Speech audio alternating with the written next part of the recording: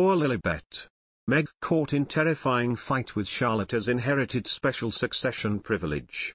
The Queen saved Princess Charlotte from the unfair shift in royal status that affected her own daughter Anne, Princess Royal, with a special and historic rule change for the royal family. Queen Elizabeth II is the longest serving British monarch, having reigned over the country for more than 70 years, and leaves behind a generation that will never be forgotten. One of her many outstanding achievements is a beautiful gesture she made to her great-granddaughter, Princess Charlotte, that had previously bumped her down the line of succession simply because of her gender.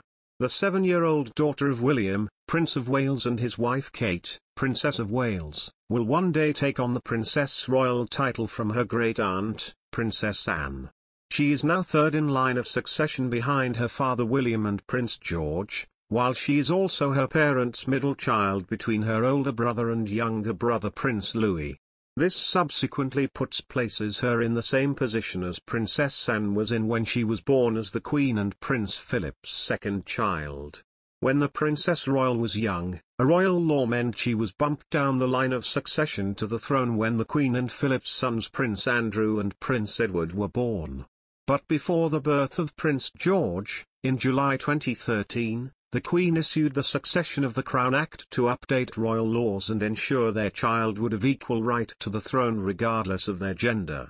George is now second in line to the throne behind his father, but the special rule imposed by the Queen means Charlotte remains third in line and did not fall down the order after her younger brother Louis was born.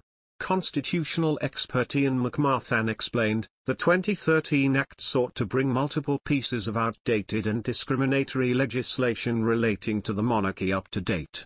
Through this act, male primogeniture was abolished, allowing the firstborn child irrespective of gender to become heir apparent.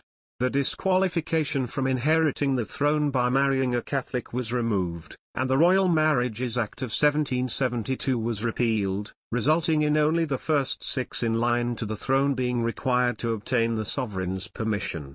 William and Kate's children have also benefited from a law that the Queen updated, as she also altered a 1917 royal warrant that would have prevented the 3 children from taking HRH titles.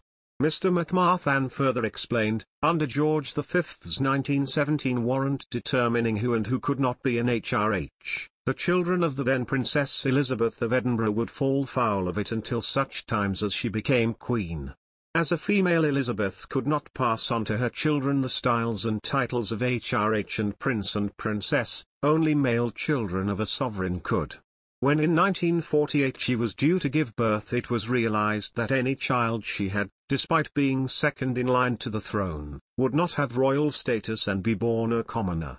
Accordingly, her father, George VI, issued letters patent regulating the situation and ensured that in this instance, as Elizabeth was heir to the throne, her children would enjoy the style HRH and have the title Prince or Princess. The Queen herself was called upon to make a similar change when it came to the birth of Prince George. As the great-grandson of the sovereign, he, like Prince Charles before him, would have been born without royal style or title under George V's warrant of 1917. Just as her father had done, it took the Queen issuing letters patent to remedy the situation. In other news, Kate Middleton is reportedly begging Prince Harry and Meghan Markle to make peace and stop attacks against struggling firm. An inside source close to New Idea magazine issued this revelation into the family's dynamics. The source started off by admitting, everyone knows Kate got on so well with Harry before Meghan came along. She knows things are all between the brothers right now, so she's happy to be the go-between. Kate wants to call for an end to all the drama. The insider also went as far as to tell the publication that Kate is ready to beg her brother-in-law to stop the petty pot shots once and for all. Stop the petty pot shots.